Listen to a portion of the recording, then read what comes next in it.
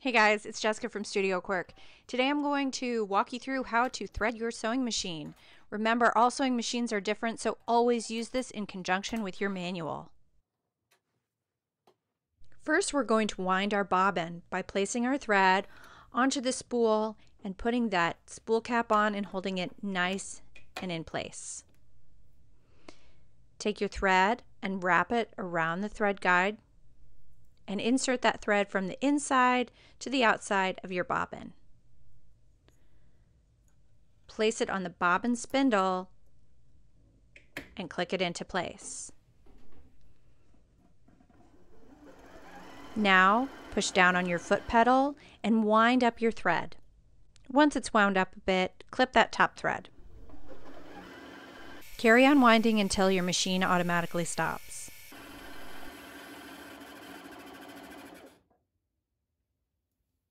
Push the spindle back to the left and cut your thread. Set your bobbin aside. Many newer machines will have a guide like I'm showing you here, but even if they don't, your manual will give you details. We're going to start by taking our thread and passing it through the upper thread guide. Now this is different from the bobbin guide we just used.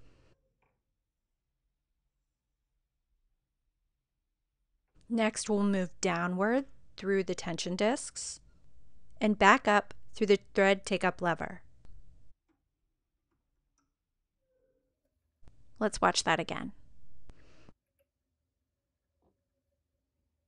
Now we'll take our thread downwards and pass it through the lower thread guide, and then through the needle bar thread guide. Now it's time to thread your needle according to your manual. My machine threads from front to back. Now gently pull your thread towards the back so we can insert our bobbin. You want to hold your bobbin so that it can create this S shape. That's the easiest way for me to remember. And then plop it in. Take your bobbin thread and pass it through the tension blades, as you can see here. Lastly, I'm going to turn my hand wheel so I can draw that bobbin thread up to the top like this.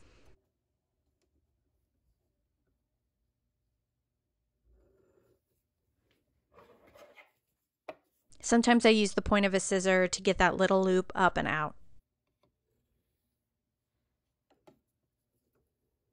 Finally, replace that cover, click it in tight, and you're ready to sew.